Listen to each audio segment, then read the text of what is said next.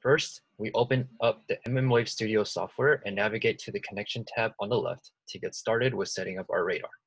It is important to have the 60 GHz operating frequency and IWR6843 device selected before proceeding onto the next steps.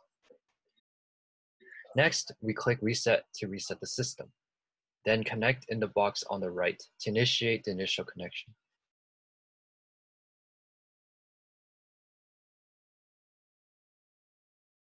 After successful connection, we load the firmware to the radar device.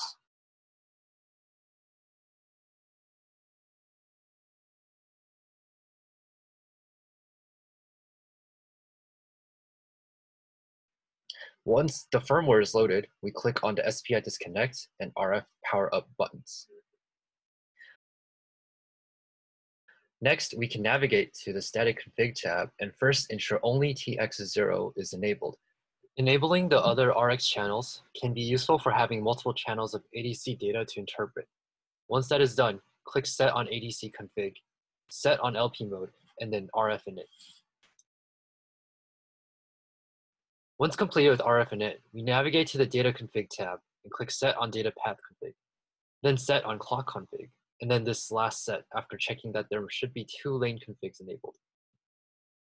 Next, we move on to sensor config and change the starting frequency to 60.25 GHz, frequency slope to 60 MHz per microsecond, ADC samples to 512, then click Set.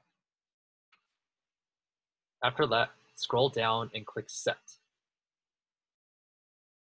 Once that is complete, scroll right to see a frame box where number of frames and number of trip loops are both changed to 1, then click Set. Lastly, click Setup DCA 1000 on the leftmost column of the software and hit Connect and Capture. Minimize the tab after finishing. Now that our software is properly set up, we can begin recording raw ADC data.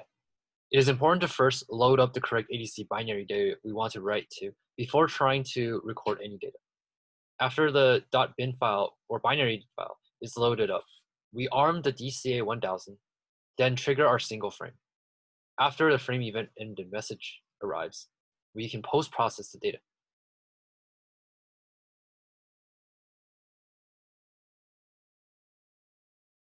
After post-processing the data, we will see lots of useful information, including the 1D FFT range profile, 2D FFT amplitude, and time domain plots, which should have both real and imaginary components.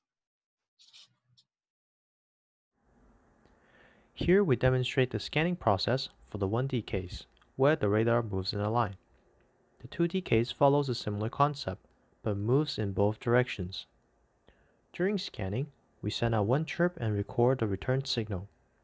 Then we move the radar by some small increment and repeat the measurement. This is repeated until we span the entire aperture.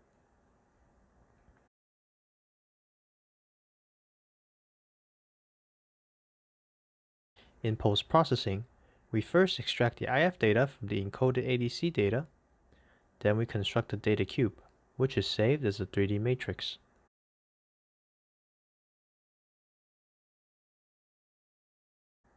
This data cube is then passed to the match filtering algorithm to form the image.